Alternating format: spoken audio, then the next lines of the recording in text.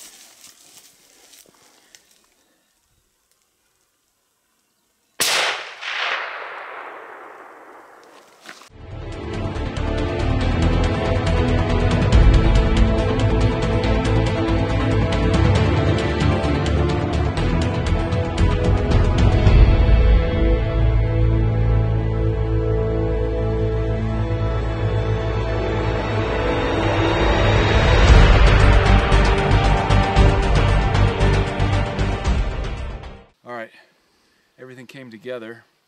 We came up around, got the wind right, came into the spot where we were finding all that fresh sign yesterday, and we set up high to glass.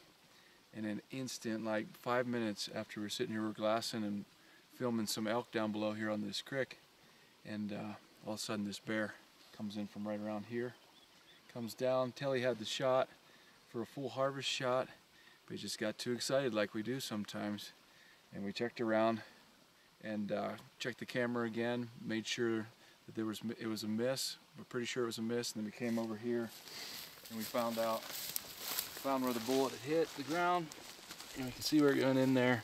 No blood around, clean miss, and just goes to show it's hunting. Sometimes it just doesn't work out. But we had a plan, it came together, and we had a good time, and everything's okay. The bear is off over the hill, and we'll probably go get something to eat.